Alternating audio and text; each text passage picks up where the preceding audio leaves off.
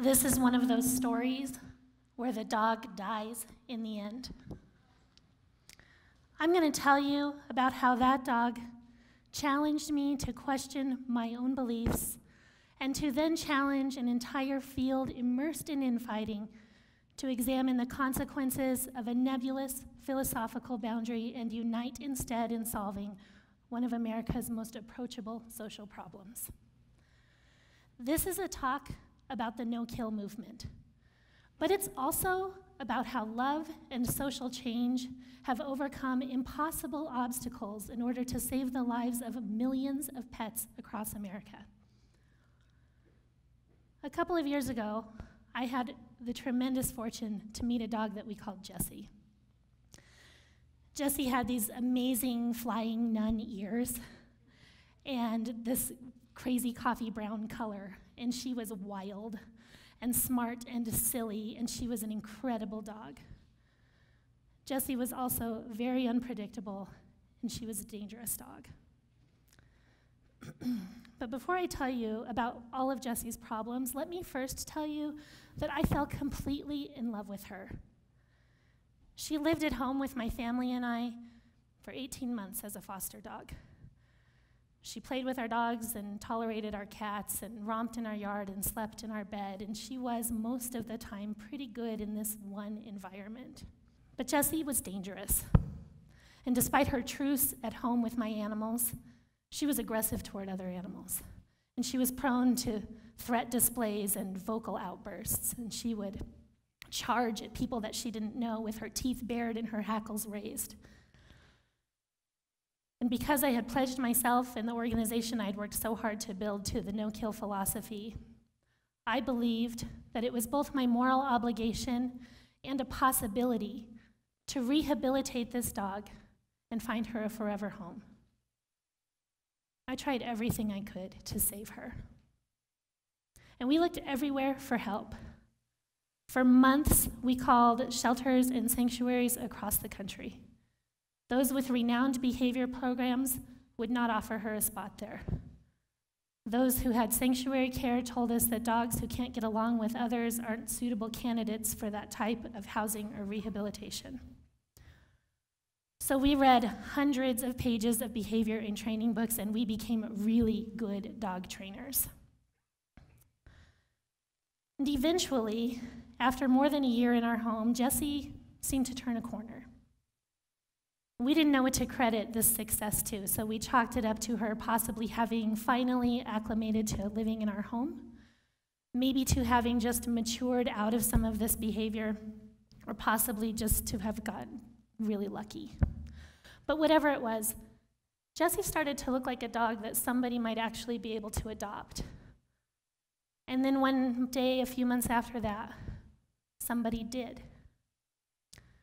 But as I've said, this isn't one of those stories about how the no-kill philosophy actually worked for her, and about how an organization and a family who were deeply committed to the idea that every pet can be saved made a miraculous turnaround in a troubled dog and helped her find a happily ever after.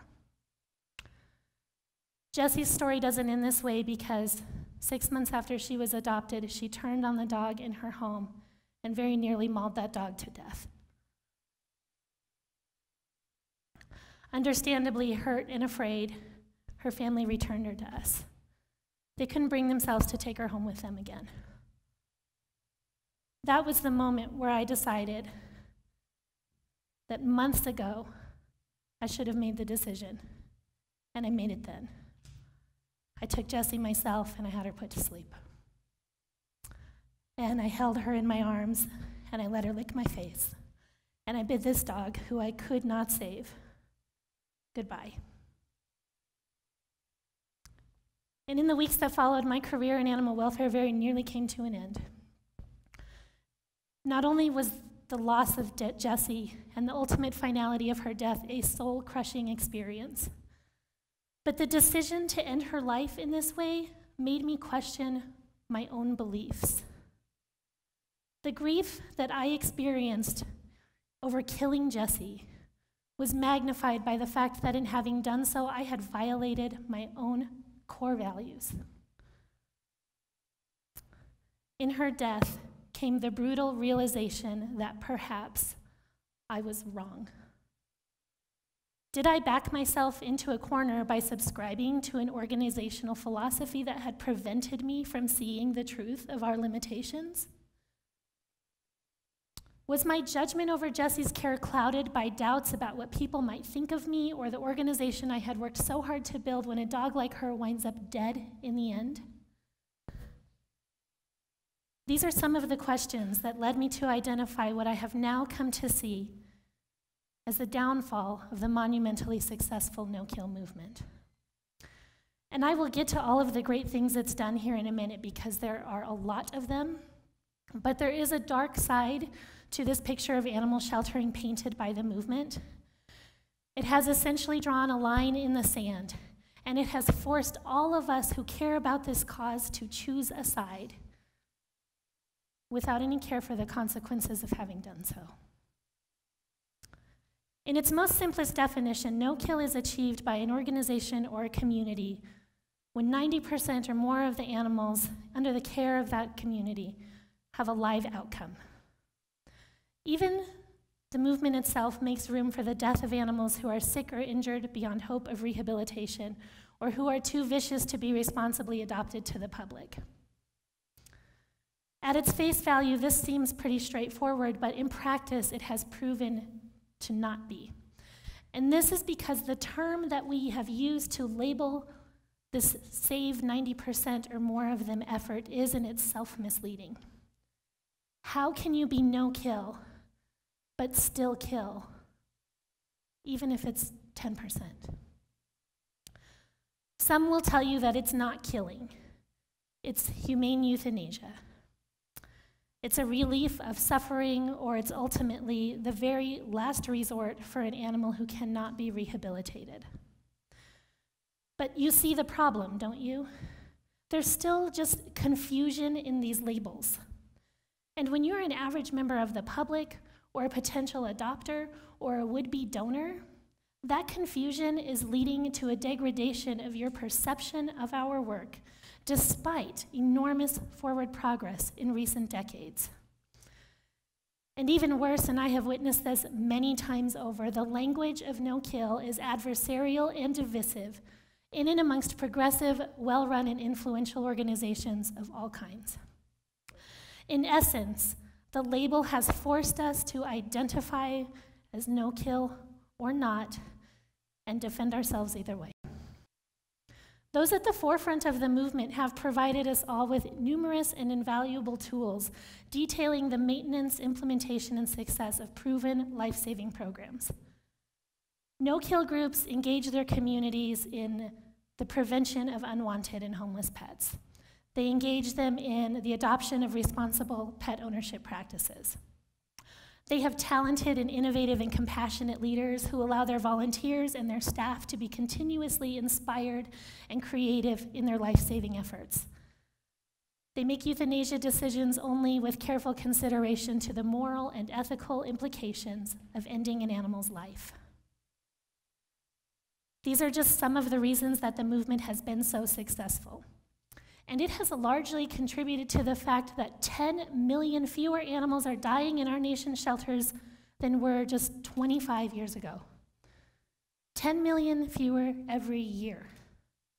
When the first leaders of the no-kill movement began to take a hard look at standard shelter practices and realized all of the ways those things could be improved, it was a radical and transformative investigation of long-standing and acceptable operations. And it brought the issue of homeless pets, previously shrouded in misery and despair, to a new light. It inspired a complete and utter shift in the public's perception of and expectations for animal shelters everywhere. In other words, the no-kill movement was a catalyst for a sweeping social change. It inspired a public that had previously turned a blind eye to the plight of homeless dogs and cats, to one that not only insisted those lives be saved, but provided an outpouring of support and resources in order to accomplish it.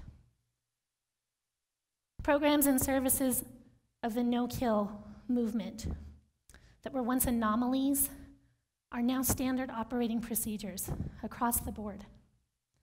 And whether a shelter and its leadership identify with no-kill or not, it's time to recognize that our fundamental principles of modern-day animal sheltering have rendered this label obsolete.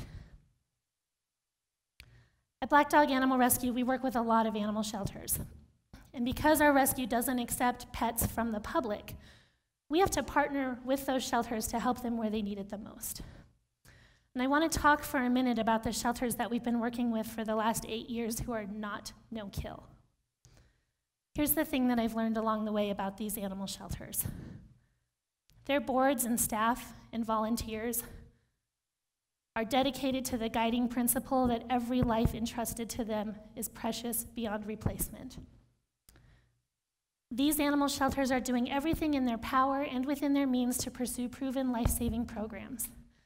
This includes the use of foster homes to increase the capacity of the shelter and to provide respite from the shelter setting.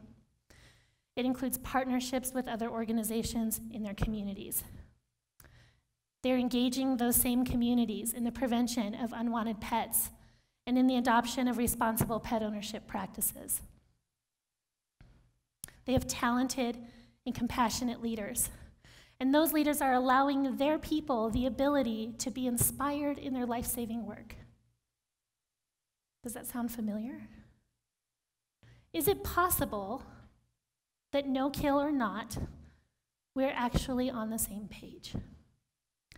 If organizations and the people who serve them have similar fundamental values and are striving toward the same long-term big picture goals, then why are we continuing to label ourselves in such a way as to cause confusion and reduce our opportunities for collaboration?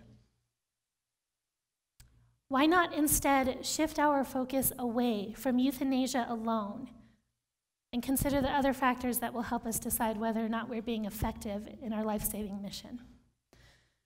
Because we already know, in fact, that a low euthanasia rate alone is not indicative of an organization's impact. Probably intuitively known to most of us, but now recently demonstrated in 2014 in a presentation to the Society of Animal Welfare Administrators, Dr. Roger Haston utilized a complex mathematical model that showed us that over time, shelters who refuse to euthanize animals at all costs, or with the intent of preserving that 90% or better standard, are likely to drastically diminish in their effectiveness over time. This can be really demonstrated by a very simplistic example. If you have two large animal shelters, with the capacity to care for 2,000 animals at the same time, and all other things being equal, animal shelter A strives for a euthanasia rate of 5% or less. Animal shelter B has a euthanasia rate that hovers around 15%. In a year's time, we know that that second animal shelter is going to be able to save some 800 additional pets than the first one. And even if 15% of those animals are euthanized, that second shelter with the higher euthanasia rate is going to save 680 more lives that year. This is because in many shelters and communities, the resources to successfully rehabilitate and find adoptive homes for hard-to-place animals simply do not exist. And as we saw with Jessie, the options to transfer those animals someplace else, those don't exist either. Therefore, the animals experience a prolonged shelter stay. And by necessity, they divert valuable resources away from animals who might have a chance at adoption. And what's more, we can assume that because that second shelter isn't always full and its resources aren't always maxed out, it's turning away fewer animals in that community that need their help. Maybe what we thought we knew about saving the most lives possible was wrong. The no-kill movement has brought the problem of homeless companion pets into the national spotlight. It has forever altered the expectations of the services and programs provided by our shelters everywhere. And this is why I say that the time has come to recognize that we stand on common ground. We can agree on minimum standards, and we can do everything in our collective power to drive public support to organizations who meet them. We can unite for policies that will make our communities safer for the pets and people, and that will discourage or eliminate cruelty and neglect. We can clearly see there is a large gray area between no-kill and not, and we can begin to eliminate the barriers to collaborations in the achievement of our mutual goals as a result. As Jesse showed me, we may not be able to save every homeless pet, but we can save the overwhelming majority of them. And for the sake of achieving our collective vision of a time when there are no more abandoned, abused, neglected, or homeless animals, we must recognize that the time for these labels has come and gone. Let the spirit of the no-kill movement live on in our progress. But the only thing that matters now is our ability to empower each other to move that vision further forward. Thank you.